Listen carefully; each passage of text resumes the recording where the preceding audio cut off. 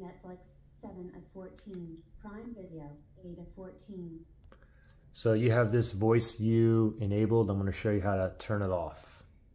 And this is a Amazon Fire TV, the Omni QLED model.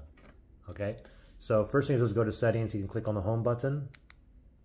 Home 5 of 14. Go to the settings icon all the way to the right. So keep going to the right. More apps, settings. Right there. 14. Now we're going to go down to accessibility. Right there.